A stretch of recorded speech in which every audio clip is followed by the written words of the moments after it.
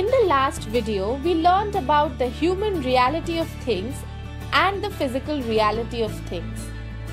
So what happens when you forget to consider one of these while innovating?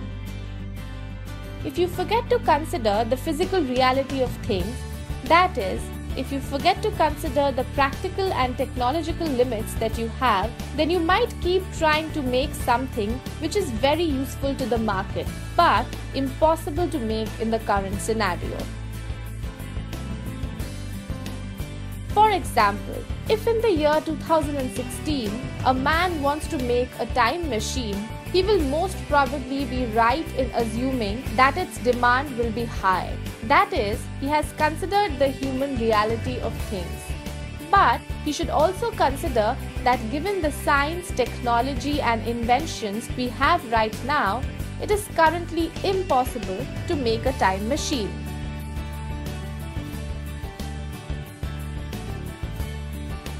On the other hand, if you forget to consider the human reality of things, that is, if you ignore the demand of things, their cost, the pricing strategy, etc., then you are basically like a scientist trying to invent something.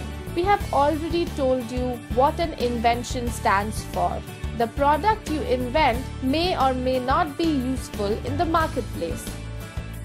In most of the cases, if you ignore the human reality of things, you will have wasted your time and effort in building something that nobody wants. There are two competing forces here. The prophetic words of Henry Ford point towards the first force, intuition. Ford once said, "If I had asked people what they wanted, they would have said faster horses." But Ford realized how a motor car could transform transportation.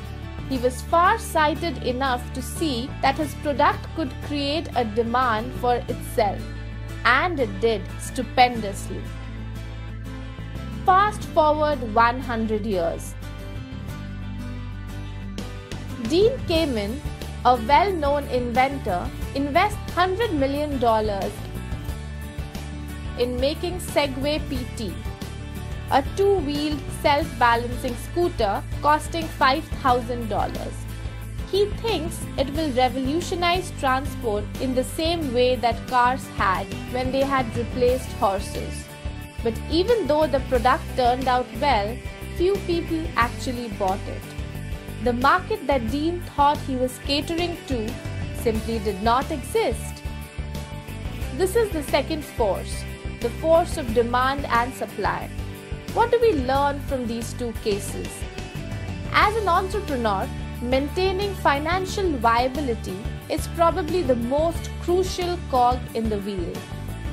Even within the confines of human reality of things, you must balance what people think they want with what you think they want but don't know themselves.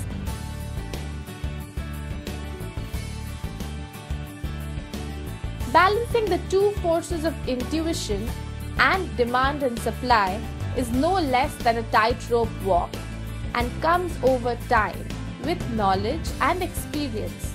We will take this up in our later videos.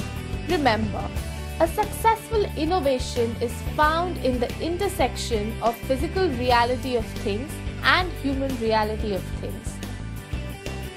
Think about both of these in advance, then find their intersection and make a positive impact on the world.